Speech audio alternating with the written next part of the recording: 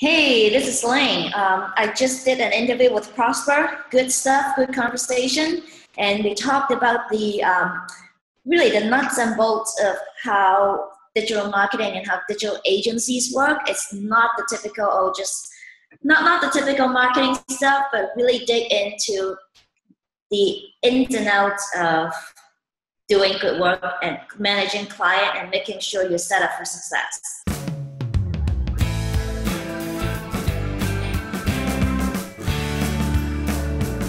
Welcome to yet another exciting episode of the Prosperity Online Show.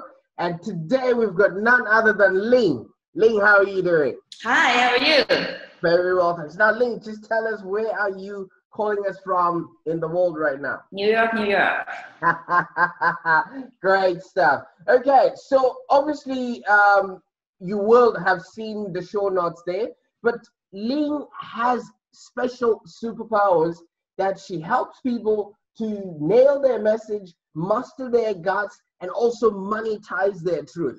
Right, and she's got a really big specialty in the project management aspect of a digital agency. Now, Ling, tell us a little bit about yourself there. So right now, I do, as an individual consultant, I do content strategy, content marketing consultation, and copywriting for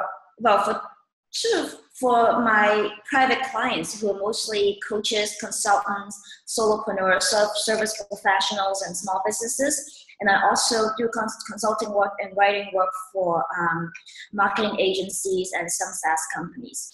So that's now.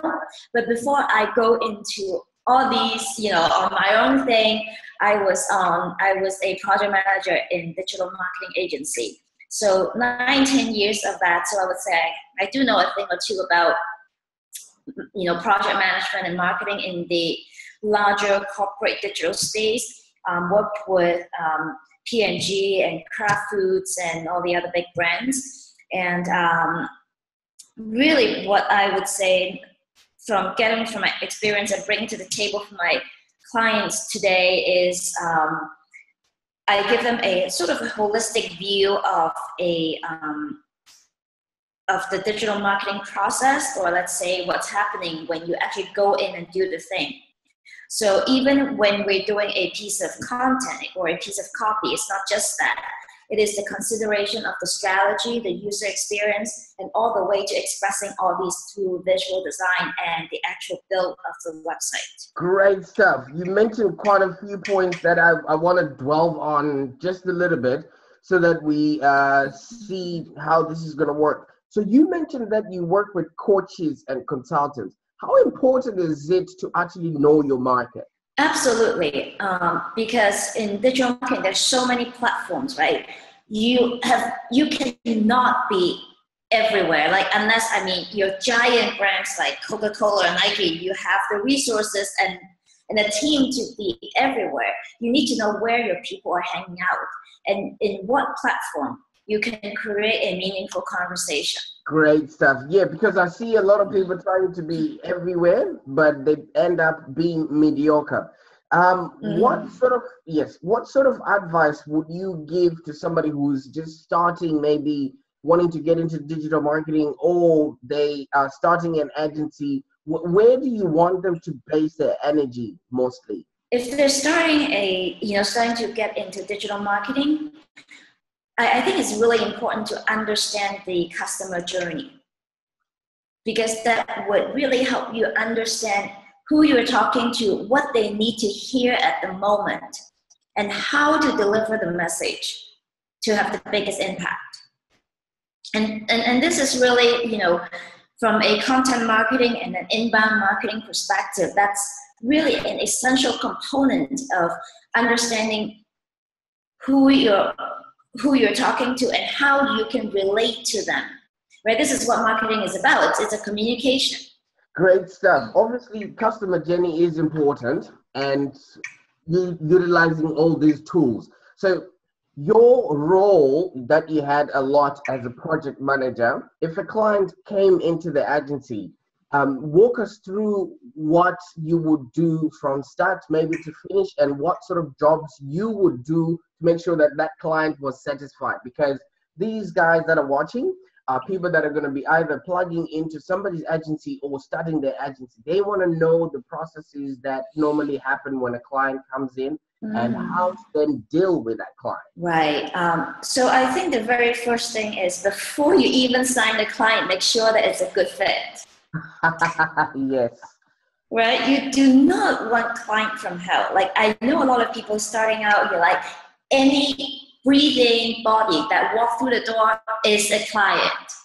But if, and especially if you're running a team, if you get a client from hell, not only you are going to be miserable. You're going to wear down your team to the point where you don't get good people working for you anymore. And that has a long-term impact on your business, not just like, this client, this deliverable. So you want to make sure that the client is, is decent as a person. That's important too, especially if it's like, smaller, say small business owners that you are dealing with the business owner himself or herself. I love them, but they can get a little bit micromanaging, over controlling. So there is a education component to it, to educate the client, like, this is your role and this is my role. Set a very clear expectation. For example, like when you're managing a project, you are promising a timeline. Right. But you also have to say that the client has to give you all the assets and all the feedback, by a certain date in order for you to meet that deadline. Otherwise, you book all your team and you're holding the bag. And then the client come around and say, where's my stuff? Not knowing that they haven't delivered their side of the bargain, right? So that's really important to educate the client about your process. I also think that by educating the client on your process, they can appreciate what goes into it.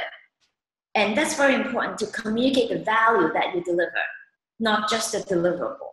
If you want them to come back, right, it's like the thought that you put into the work that you put into the deliverable needs to be acknowledged in order for them to see, especially if you're saying like copywriting, right? Yes. You deliver a headline, 10 words, and you're billing how many hours? So, right? So I think, in that kind of example, if you show some sort of a process documentation, that may help them appreciate the process. So that it's not just saying like, wait, you're charging me how much for 10 words? Yes. I usually have that a lot with the clients. They don't understand the whole process, especially when you start using tools like Hootsuite or other, automated tools. Then you get clients saying, oh, so that means I now have to pay you less because you're automating this, right? Someone still has to type in that thing. Someone still have to write that copy. Like the copy doesn't write itself. Great stuff. Now that we've mentioned a few tools and writing and everything else, is there any tools that you can recommend that people should, or tools that you cannot live without, that maybe on your phone or on your computer, that help you run your business? For myself, I'm a one-person thing, because I just love working with client one-on-one and on a more intimate kind of level. And I just, my other writing stuff, send me the work and I write. So there's not a whole lot of managing going on. But in terms of running and sort of a team, especially in today's gig economy, where I think most people would be working with remote workers or remote employees. I am somewhat. I work remotely with an agency. I help them with a little bit of project management consultation. So in that context, a good project management software will be really important, right? And make sure that everybody is onboarded. Don't have those emails with 10 people CC'd on it and then just keep rolling. Those emails, and then at the end nobody reads them anymore. So don't be that guy. So create a system so that people can stay current on the project, but without getting swamped in email. It's kind of like the boy who cries wolf, right? when an important email comes in, it will get ignored. Right. So so that I think that's important, and I know a lot of smaller teams use Asana, which is a free tool, which is great. And if you need something more robust, or even have a client-facing type of functionality, you go to the gold standard Basecamp. That nobody goes wrong with Basecamp. And then personally, I like to use Trello. Trello. Yes, I was gonna mention Trello. Yeah. Yeah, that's like, I'm like, oh my God, now my to-do list is actually manageable. And if you have a team, it's also great for brainstorming. Right. It's kind of like the whiteboard and sticky equivalent for remote team. Well, these days where you have Messenger, you have Facebook work, you have groups, you have Twitter, you have Instagram, people start sending messages everywhere, and you try to find out where the conversation is now, and bring it back together. So, well, exactly. Honestly, the audience that we're dealing with is people that really want to start, grow, and scale their own digital marketing agency. What sort of advice would you give somebody who has been thinking and they're sitting on the fence, and they're just not sure what to do now? What would you tell them? Is it hard? Is it difficult? Should they, go back to what they know, or should they just keep working? What sort of advice would you give somebody like that? I would say really know what you know first. Like it's kind of like you don't know what you don't know, and definitely get help in areas that you don't know. Digital marketing is getting more and more complex, and it's not just about knowing a few keyword tools and say SEO kind of thing. So get educated and really say pick and even pick a specialty. Digital marketing is like so big, right? Are you doing social media? Even within social media, like you can. There's an agency that is very successful, only do LinkedIn outreach for clients, and that's all they do. So pick something that or at least you have a good understanding of, or you have success in, right? And start from there, because digital marketing is huge. And when you say digital marketing, it's like you need like a team of 100 or 200 people to cover everything.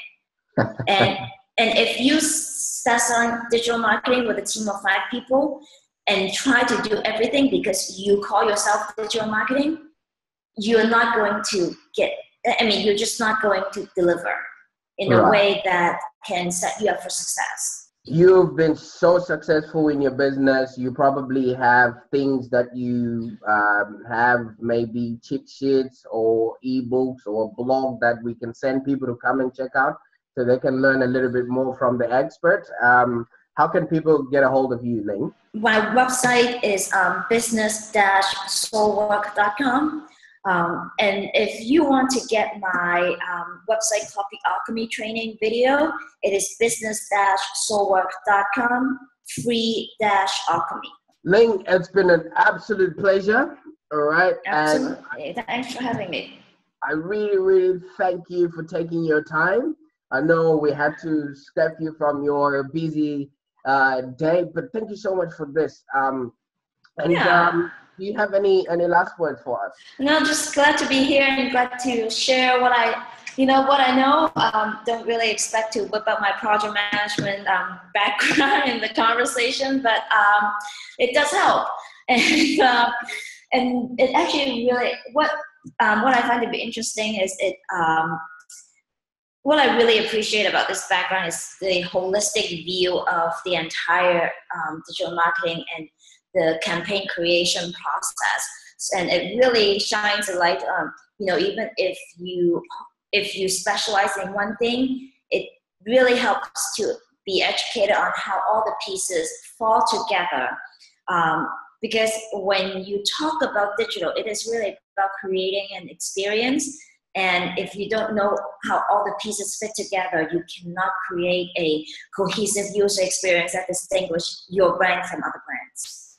Great stuff. So from what I hear, just make sure that your copy is good.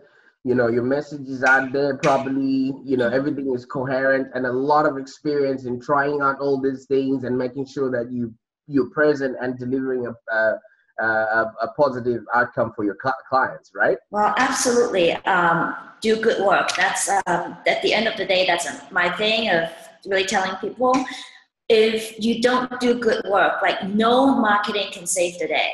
On behalf of us here at the Prosperity Online TV show, I'd like to thank you so much, Ling. And all the links to the Alchemy video will be in the show notes. And also, if you haven't grabbed your copy of the 20 Steps to Starting Your Own Six-Figure Digital Marketing Agency, make sure you do that. It will be in the show notes today. Ling, thank you so much. Right? Thank you. It's all good. Good to be here. Bye for now.